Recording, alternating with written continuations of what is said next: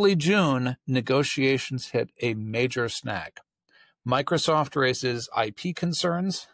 Under 2023's agreement that OpenAI signed with Microsoft back when OpenAI had many fewer cards than it holds today, Microsoft has rights to all OpenAI tech, including acquisitions, and it looks like Satya Nadella played his hand.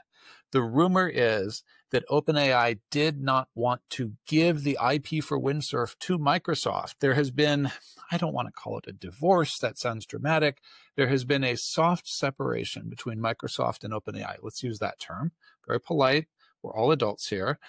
And there has been a little bit of tension, and this is an example of that tension. Basically, OpenAI has become more powerful in the relationship since the agreement was signed. They're flexing their wings. In this case, they flexed their wings and said, you know what? We're acquiring Windsurf, and no, Microsoft, we don't want you to have the IP.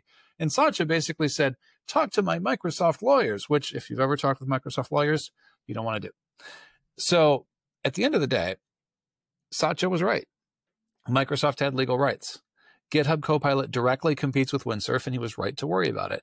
And Microsoft refused to grant an exception to their IP rights.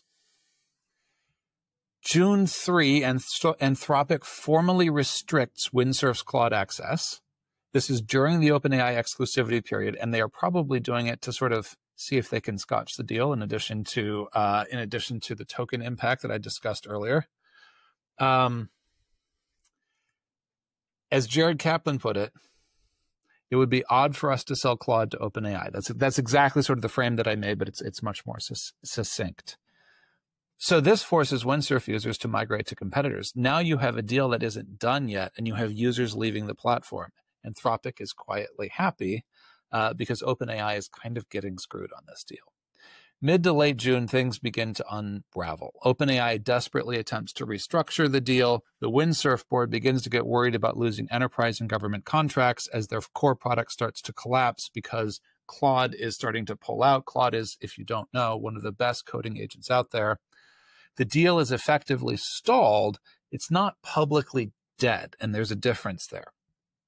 July 11th, that was this Friday, 7 a.m. Pacific, the OpenAI exclusivity period officially expires. No renewal is announced, and the deal is confirmed to be under review, which is code for in trouble. By the morning, news breaks that the OpenAI deal has collapsed. Microsoft's IP issues are cited as the primary cause, although if you look into it and you look at Anthropic's power move, I would argue that's also a contributing factor.